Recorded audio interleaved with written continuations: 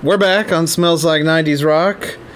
Pork, any updates from your neck of the woods? And I want you to think real hard, because there are times when you think real hard and then you forget, and then we don't get anything. Or we get it off air. Yeah, exactly. When the gem's just not being shared. Not a lot, really.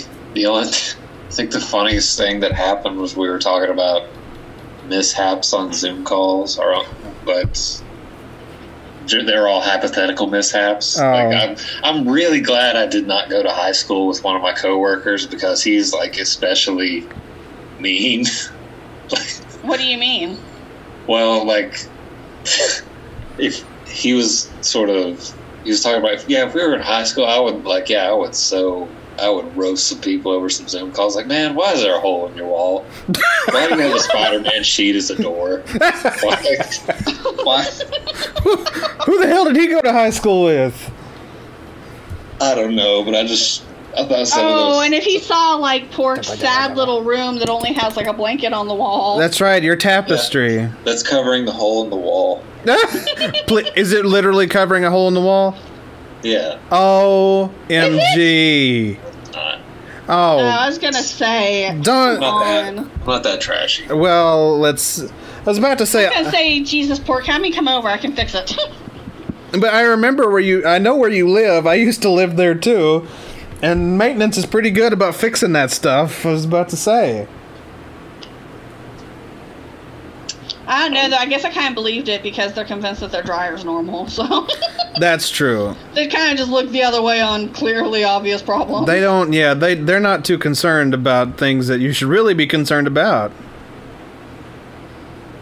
Or just the fact that there's like just back to the Zoom call thing, just the fact that there's still like a dress code for high schools. Yeah, that's... Like, how exactly can you enforce that? Like, you can't come to with PJs on. They suspend them. That's still a thing, yeah. Somehow they've come in. That's what they spent their 6 months doing, not trying to figure out how to have school during this pandemic. How can we humiliate children now on Zoom as opposed to doing it in person? Yeah, how can we still show these kids who's their boss? Exactly. How do we bend these kids over? Well, here's how. So, yeah, like what? I guess they shut them out of the Zoom call? Or you don't get today's assignment? Oh. I guess, yeah.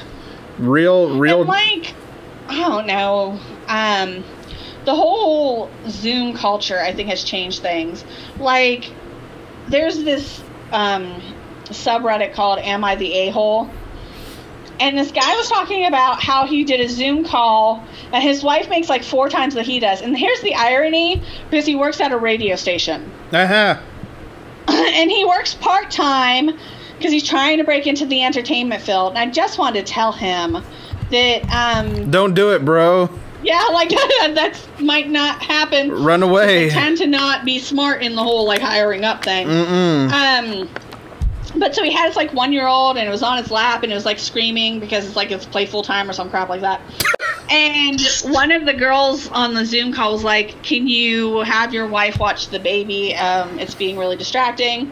And then somebody else spoke up and was like, "Yeah, can you have shut your wife that baby up while we're holding the meeting?" And so the guy responds back. He's like, "My wife makes 4 times what I do. I'm just going to have to keep the baby, but I can go on mute."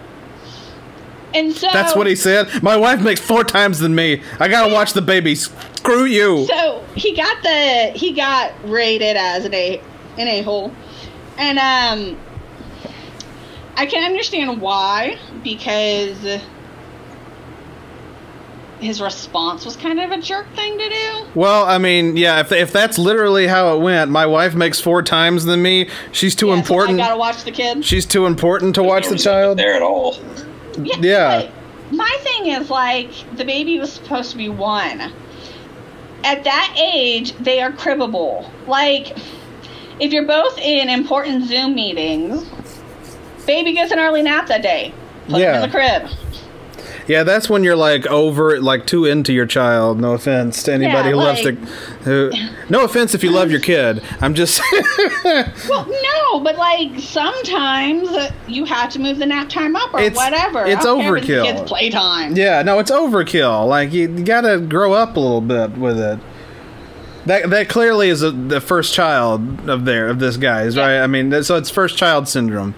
Like I had a first child too, but like you are a different breed of human being. That's the difference between you and most parents.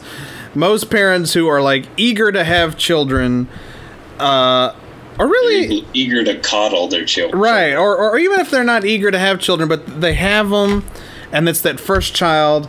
It hits them in that way of they coddle them, and then it's usually the second child that doesn't get as much attention, and that's usually better.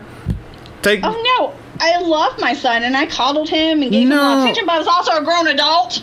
And like, you also had to happen. You also ran out of a car and left him in there when you thought demon children were speaking to you. That is a fair response. I can't let that go. We didn't both have to die. Well, he couldn't run. That's not his fault. I'm just saying.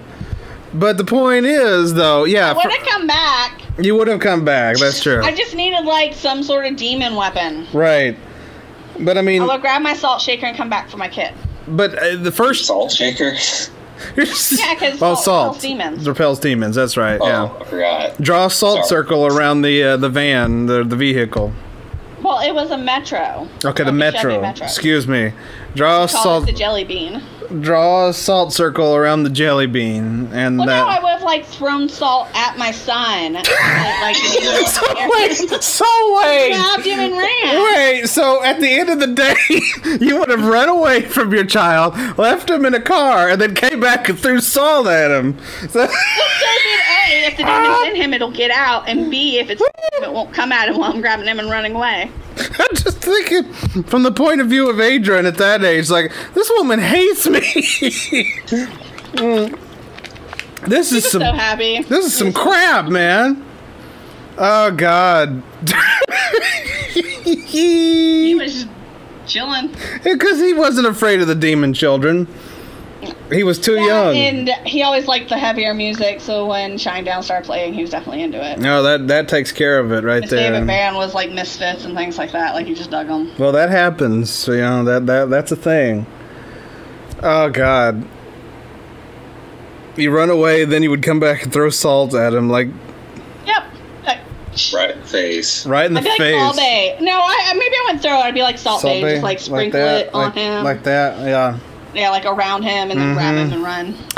And then grab him. It might be a little bit cruel, just be like, smile. His eyes are burning. Right. Let's go. Well, you could have gotten into position and drawn a circle of salt around the both of you. Yeah, I could have done that. But look, I'm just throwing out ideas in case it happens again. That wasn't the plan. In case it happens again, this is how you can handle it. Oh, now he's 13, so if it happens again, he's on his own. He should know to run. But if not, you've got the salt at the ready to throw at his head. Yes, I will. And I'll just tell him now to close his eyes. I'll be like, you didn't run. Close your eyes. And then after the salt shaker hurts his head, you can take him rollerblading at the roller rink. I will. And we'll get those nachos with that yummy, yummy cheese whiz.